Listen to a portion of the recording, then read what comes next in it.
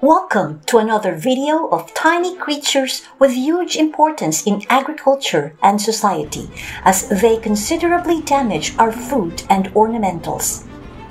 This video is dedicated to greenhouse farmers and houseplant parents who have to deal with them most of the time. In your houseplant parenting journey, and of course in greenhouse farming, protecting your crops and your houseplants from thrips attack is a constant battle. So, know thy enemy. Let's zoom into the microworld of banded greenhouse thrips or houseplant thrips. Many different species of thrips attack greenhouse crops and ornamentals, but in this video, specimens and discussions are focused on Hercinothrips femoralis, or more commonly known as banded greenhouse thrips. This species doesn't just feast on your monstera, philodendron, alocasia, and peperomia.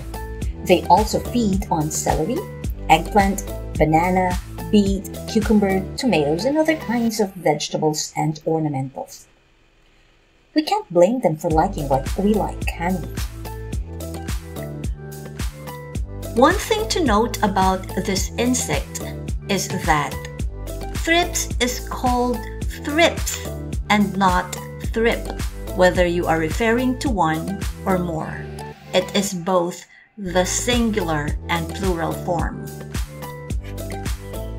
They can easily transfer from one plant to another because the adults are winged. Wings are narrow and fringed with long setae. Their fringed wings distinguishes them from insect groups.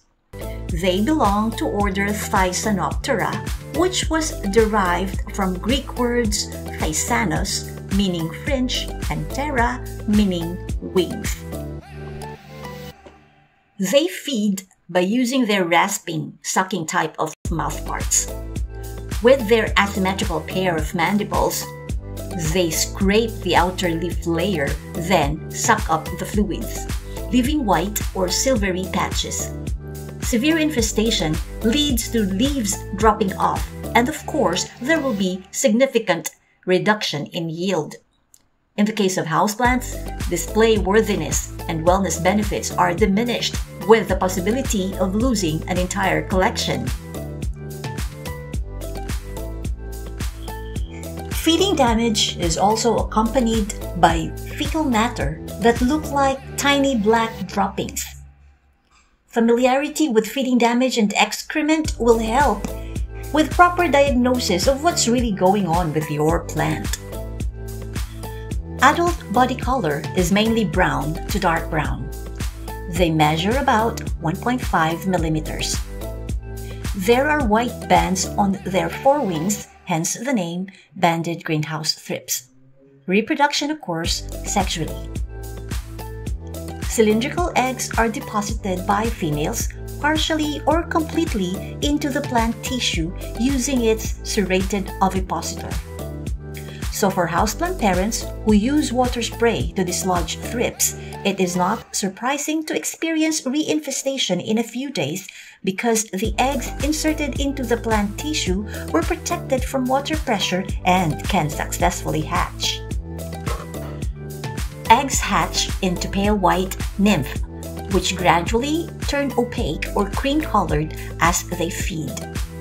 There are two nymphal instars actively moving around, feeding and excreting before they molt into the prepupal stage. This prepupal stage stayed on the underside of the alocasia leaf. Like the nymphal stages, it is mobile. However, it doesn't feed or excrete anymore. Also, the presence of wing pads is evident.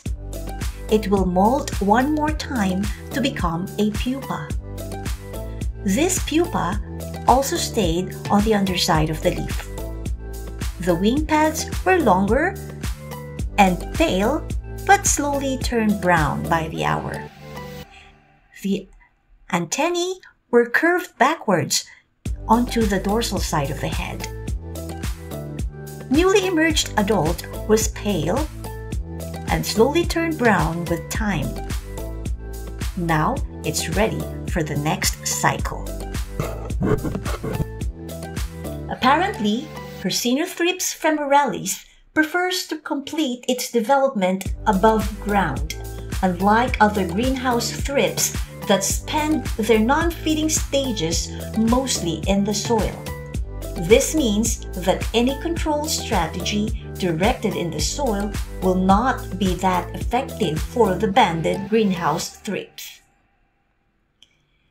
Thank you very much for watching! If you like zooming in to the Microworld, please subscribe to this channel if you haven't done so. See you in the next one!